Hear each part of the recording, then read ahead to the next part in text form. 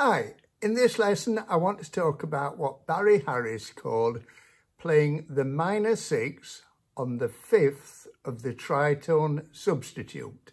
Sounds complicated, but it's really not.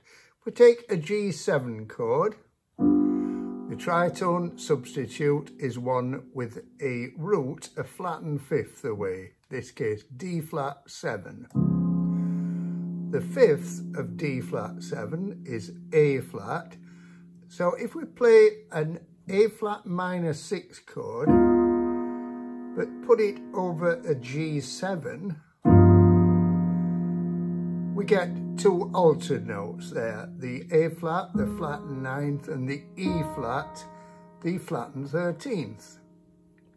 Now you can create nice movement using the A flat minor 6 diminished scale, which is this one.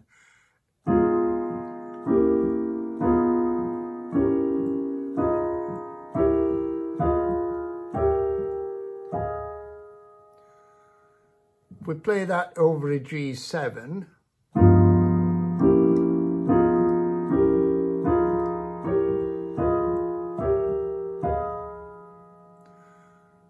it sounds a little bit sort of harsh when you play the whole chord over the G7, but where it's really effective is if you use some of the notes, and also as you're going up the scale, if you're on the A flat minor 6 chord, to borrow notes from the next diminished chord and vice versa.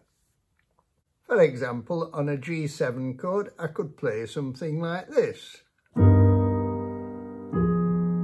Look at those 4 notes and then rearrange them. If I take that F and put it up there, take that A flat, put it down there, that's an A flat minor 6 chord, and I got G down in the bass.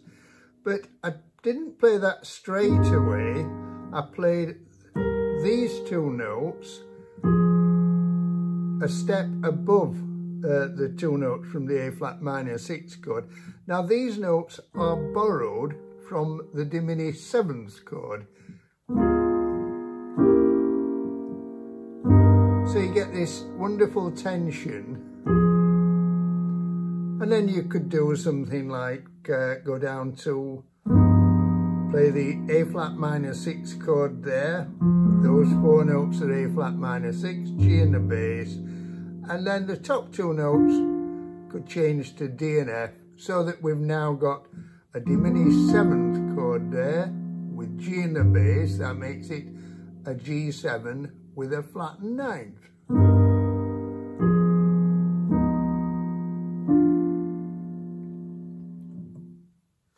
Let's look at what I played in the introduction then. The first bar is marked as E minor 7. Now remember that E minor 7 contains the same notes as G major 6. If I take the E from the bottom and put it at the top, we have a G major 6 chord. And therefore we can create movement over an E minor 7 chord by using the G major 6 diminished scale. It's just alternating major 6 chords with diminished 7th chords. The first voicing that I played was this one. Just 3 notes in the right hand, 1 in the left hand. Now note that the top note, G, and the bass note, B, are going to move in contrary motion. I'm going on to a diminished 7th chord, and I'm now playing 4 notes in the right hand, 1 in the left hand. And then I'm going back to the E minor 7 or G major 6 chord, but in this voicing. Now that's an example of what we call a drop 2 voicing. I played the chord like that, with the notes all bunched together in the right hand. Take the next to the top note, G, out, and put it in the bass. We've got a drop 2 voicing. Now the top note B and the bass note G move in similar motion now, but note that they're moving in tenths. That always works well. I move on to another drop 2 voicing. I played the chord like that. Take the next to the top note, E, out, play it down in the bass. then I've got another drop 2 voicing. So once again, so you see how that's created movement over the E minor 7 chord. In the next bar, I went on to an A7 chord and I played this voicing. If I take the bass note A away and look at the top 4 notes, if I then take the G and put it up there, you can see that that's a B flat minor 6 chord. And this is another example of what Barry Harris called playing a minor 6 chord on the 5th of the tritone substitute. So that's an A7 chord. The tritone substitute is E flat 7. And the 5th of E flat 7 is B flat. So you can play a B flat minor 6 chord on A7. It works because B flat is the flat 9th, that's the 3rd, F is the flattened 13th, and G is the 7th. So you note that it's got 2 altered notes, the flattened 9th and the flattened 13th. A quicker way of finding that chord is to just think of a minor 6 chord whose root is a semitone above the root of the dominant 7th chord that you're playing.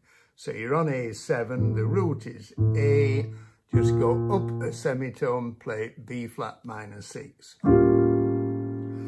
So I played that voicing first, and then the top 2 notes went on to E and G. So I'd gone on to a diminished 7th chord, making it an A7 with a flat 9th. That's the flat 9th. The next bar is D minor 7, and just like E minor 7 contains the same notes as G major 6, D minor 7 contains the notes of an F major 6 chord. So once again, we can create movement using an F major 6 diminished scale. So I did a similar thing to what I did on the E minor 7, that is I started off in country motion, 3 notes right hand, 1 left hand, then went on to a diminished 7th chord with 4 notes in the right hand, 1 in the left hand, and then I did another drop 2 voicing, and then the outer notes, the top one and the bass one, just went in country motion. The right hand went up a third, the left hand went down a third. And then I went on to this chord. Now, that is an example of using a minor 6 on the 5th of the tritone substitute. That would be an A flat minor 7 chord. However, I'm starting off with 2 notes from that chord and 2 notes that are borrowed from the diminished 7th chord in the A flat minor 6 diminished scale. And that can be very effective when you play some notes of the minor 6 and some notes of the diminished 7th chord. You get that nice tension there. So the top 2 notes both come down there, and then you've got the A flat minor 6. If I took the A flat down there, you can see clearly that that's A flat minor 6. So, and then I went on to this chord. Now, if you look at that, again, that's A flat minor 6. I'm playing it over D flat. So I'm playing a tritone substitute for G7. Now, if you remember in the last video, I talked about using a minor 6th on the 5th of a dominant 7th chord. So on a G7 chord, you can play a D minor 6 chord. And it just makes it a straightforward G9. So that's what I ended up with there, a D flat 9. But you notice that I played the G first, which then went on to the to the F. So the G was just one borrowed note from the diminished 7th chord. And again, it creates tension.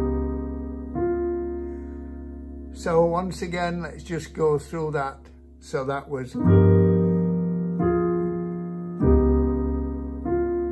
And then we just go to C major 6-9.